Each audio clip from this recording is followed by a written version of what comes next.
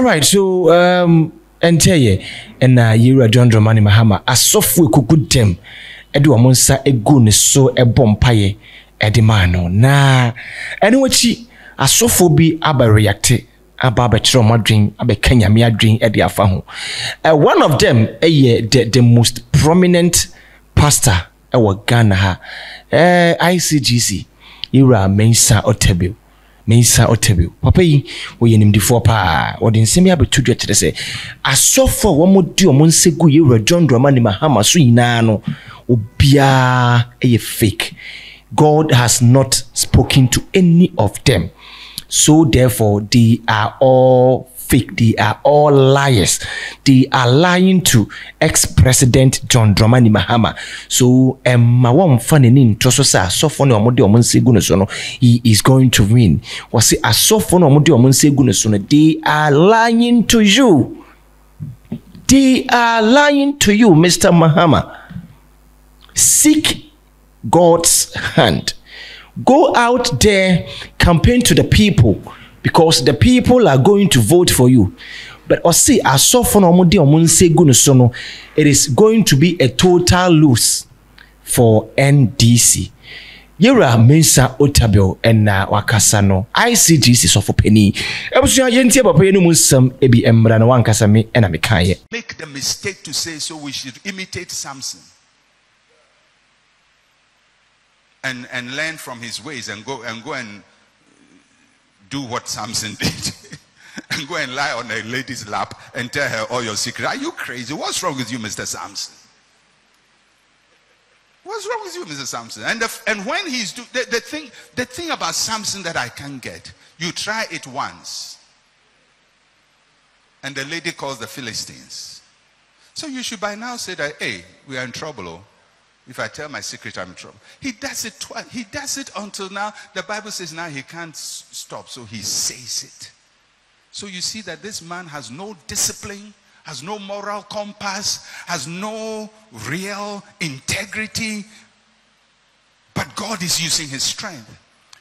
We must be very careful. Very careful, Pentecostals and charismatics. When you see people supposedly used by God, but who have obvious, clearly character flaws. Character flaws. Obvious. The man is sleeping with all the ladies, having sex with all the girls in the church. We cannot say, but he's anointed. We have to know. Maybe there is a small group of people that has to be rich. Yes, God is using them, but he's not endorsing them.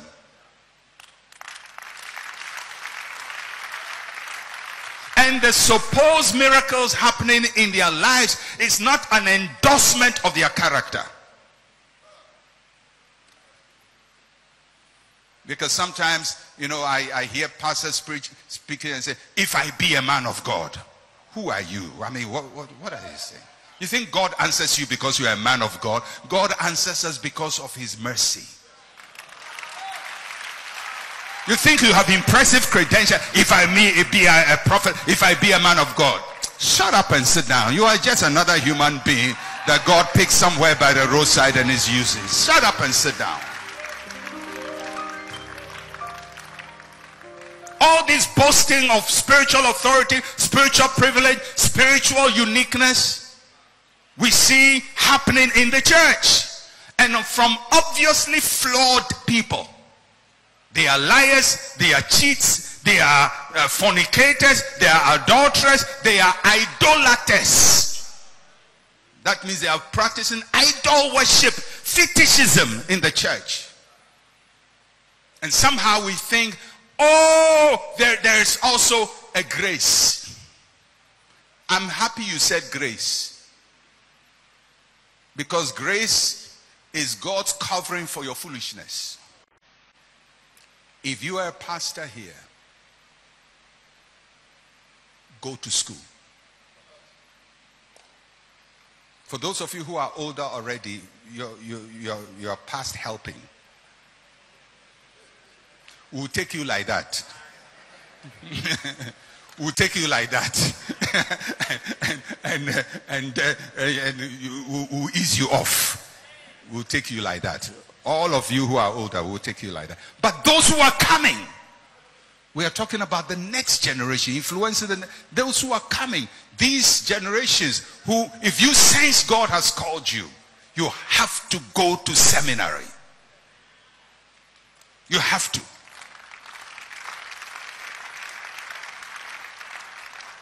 If you are in your 20s, you feel God has called you, go to seminary. If you are in your 30s, God has called you, go to seminary. If you are in your 40s, God has called you, go to seminary. If you are in your 50s, we'll hold you like that. We'll hold you like that. 50s, 60s. We'll just manage with you and ease you out. May you do no harm to the next generation. May you do no harm to the next generation. But we'll hold you like that. The charismatic church. We see so much power. And maybe that is what all of you see. But I see so much danger. And so much self-destruction. So much dissipation of confidence. More and more the congregation and the public is losing confidence in us. They are losing confidence in men of God, in clergymen. If you call yourself a prophet, it's almost like a title meaning con man. How can we take such a sacred title that Isaiah had, that Jeremiah had, that Ezekiel had, that Daniel had, all of these great people? We have so commoditized it and so cheapened it that now this noble title almost means a con man. Because there's no regulatory body. Everybody picks titles as they want and parade with it. Bishop.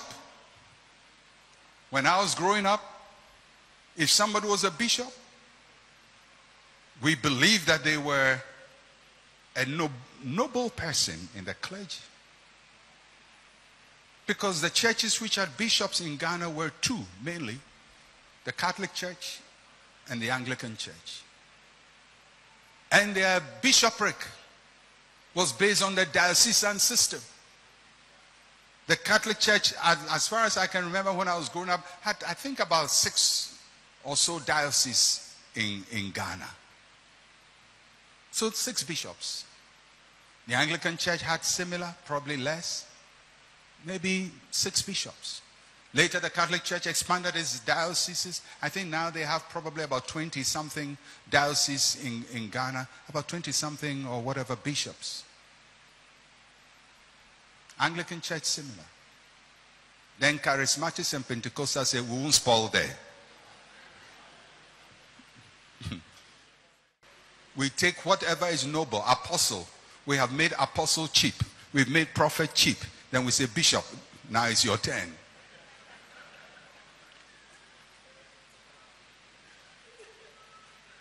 And we have desecrated it so that the title bishop has no nobility attached to it again. Any person with 3 lizards is a bishop.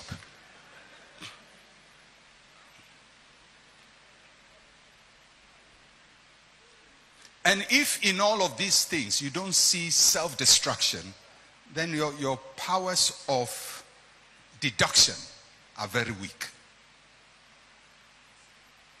If you can't see destruction, can you imagine in Ghana where everybody who has never been to law school is called a lawyer? I get up and say, hey, I'm a lawyer. From today I'm lawyer so and so and so. I'm architect so and so. I'm doctor so and so. Can you imagine what will happen to the health profession? Or the legal profession? Or the judiciary? I get up, I say, hey, well, I'm able to decide people's matter. From now I'm judge. I'm Chief Justice Mensah Otabil.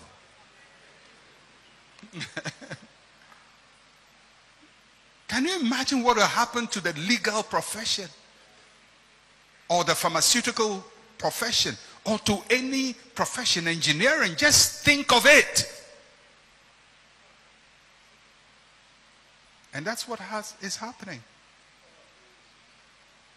We've taken the noble characters, the noble titles, the noble offices that people toiled for, to build value and integrity for.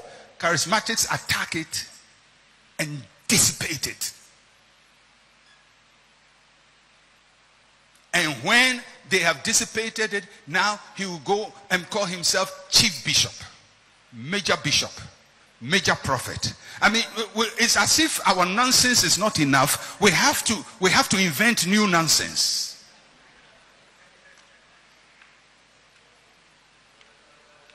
And wearing all kinds of attires. You know, the Catholics, they have their attire. Anglicans have their attire. Protestants, mainline Protestants, only wear the main clerical collar, and that's about it. There is no episcopacy, and they don't escalate. And charismatics say we won't spoil there. We saw bishops wear maxi skirt, so we say we'll wear maxi skirt. And we won't do the maxi skirt well. We'll go and do all kinds of things, and then we do a hat, and we do feathers in it, and you wonder, what is the meaning of it? It's nice.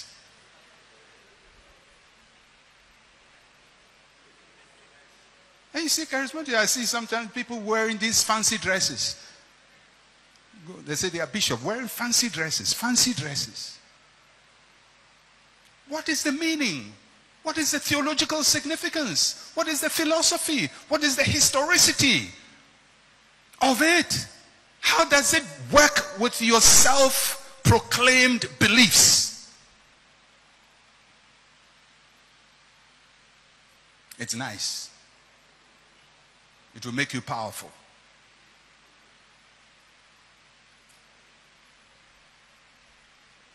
Years ago, about 30 years ago, I met a friend of mine who had just been made a bishop.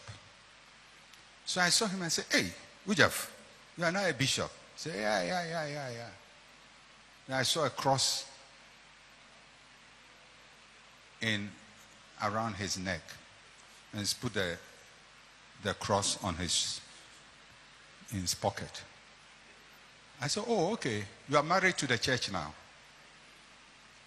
You are wearing a ring. You are married to the church. Now, you know, the Catholics, they don't marry. Their wife is the church. They are married to the church forever. So the church is always on their heart. Your wife is on your heart. So the thing you are wearing itself, its significance is lost on you." Yeah, somebody say polygamy. You've married a second wife. So he's wearing all of this. I said, "Why are you doing this? Have you studied church history? Do you understand where clergy garments came from? Do you understand why they do so and so? Do you understand why they hold this and all of that and all? Does it work with your own theology as a Pentecostal? Is it consistent?" You say, "Hey, my brother, this thing to open doors. It will open doors. To open doors." I said, "What doors?" He says, "Now, since I became this, they call for big meetings for bishops, and I'm also invited." And the Ghanaian society is that, because our society is unregulated, the media just use titles by heart. A herbalist is a doctor. And all kinds of people. So they don't even discern and help to correct the mistakes of the society. They amplify it. So at this point in time, Pastor Eastwood, I don't know. When I look into the future of charismatism, I see self-destruction. It's one thing I like about the Catholic and the Anglican Church. Because the pastors, the clergy, they are trained to handle confidential information. Because people go for confession. And they tell the priest, stuff, and the priest has to handle that information confidential. If it was charismatics and people did confession, we'll have prayer topics, we'll have preaching topics, we have insinuation topics, we have control, manipulation. Remember the thing you told me? If I tell your wife right now, come and sow seed. Thank God nobody comes for confession to charismatics. You have to learn to handle confidential information. And what God shows you is confidential information.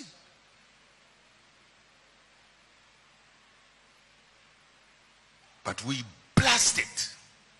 Sometimes humiliate people in public. The Lord showed me this about you, and we describe people's health challenges publicly. Embarrassing situations that they wish nobody hears. God told you about it, and you feel that the best way is to announce it publicly. The sad thing is, even after we have publicly disgraced them, there is no healing. The Pentecostal charismatic church is on a one-way highway drive to self-destruction. And it's because generations after generations are using the example of the previous generation as theirs. They are like the man who prayed with a cat.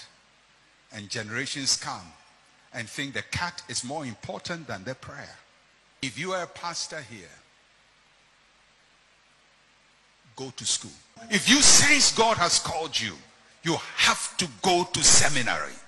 Now, if you believe that anybody who carries the title apostle or anybody who carries the title prophet is the one Paul is talking about, then you would have a church culture where everybody is calling himself an apostle and everybody is calling himself a prophet. Why? Because they want to be seen as the foundation pillars of the church.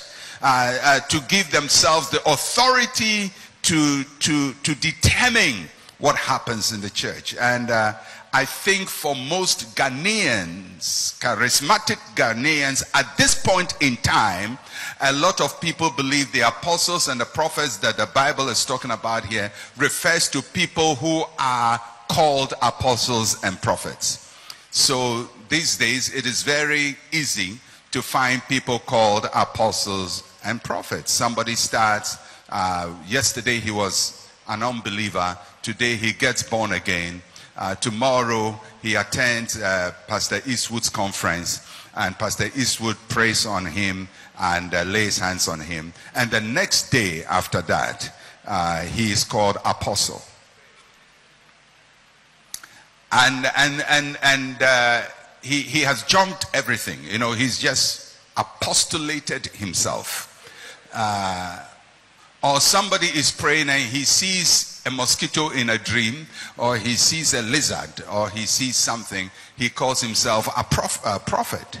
And because it is a self-help environment, when we say something is self-help, it means it has no process. Everybody is helping himself. If you want to take the title, nobody can stop you. If you want to say you're apostle, nobody can stop you. So we have all kinds of things called apostle and all kinds of things called prophet. But what did the scripture mean when it says the apostles and the prophets are the foundation on which the cornerstone has erected his church? And yesterday I explained what this text means. The apostles here are basically the 12 apostles of Jesus Christ. The 12 apostles of Jesus Christ. And later including Paul. That is it. It is a closed group. It is not an open-ended group and a self-evolving group. It is a closed group and that's it. The foundation on the cornerstone is the apostles of Jesus Christ, those who were with Jesus directly, physically, during his earthly ministry, and those who encountered him supernaturally. And that's only one man, Paul, who encountered Christ post-resurrection.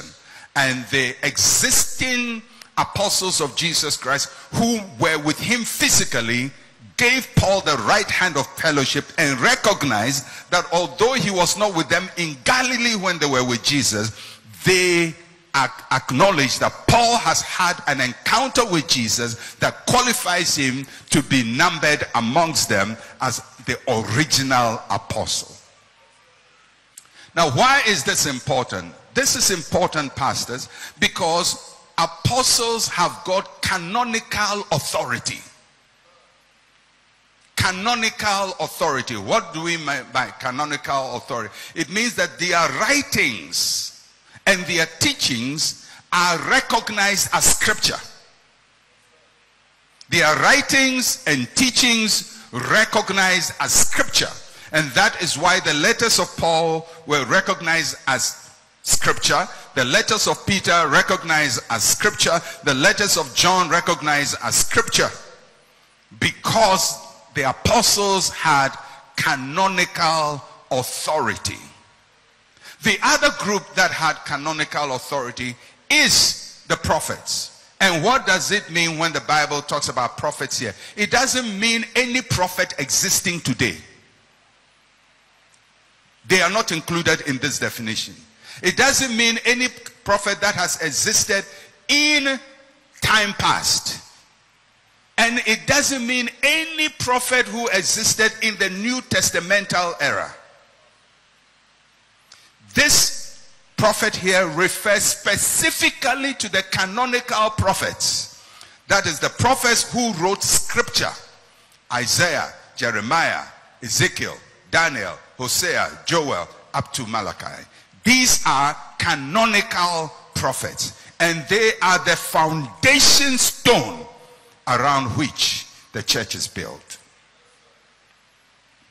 So, why is that so? And I said that yesterday. The prophets of old pointed, Jesus is coming, the Messiah is coming. The apostles tell us he has come. That's all. He is coming, he has come. So these two tell us the rock is coming. And then the other says the rock has come. The Messiah is coming. The Messiah has come. The Messiah is coming. This is who the Messiah is. This is what he came to do. This is what we have to do to believe in him. Those two, the Old Testament prophets who prophesied about the coming of Jesus, and the apostles who witnessed the life of Jesus and point us to him, they are the foundations on the rock. Every other person who is called apostle or prophet is peripheral. That means he is like the cat in the prayer room. He is like the throwing of hands and the walking of the prayer person. He is peripheral but not central to the Christian message. Because the Christian message is Christ Jesus, the apostles of the New Testament, and the prophets of the Old Testament. What they said about Christ, that is the center of Christianity.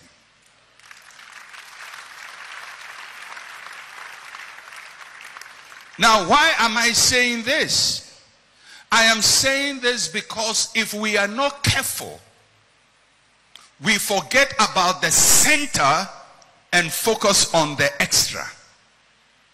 And we can invent all kinds of things outside of what is central to the Christian faith.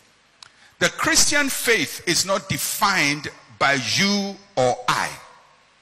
The Christian faith is defined by what the prophets said and what the apostles said.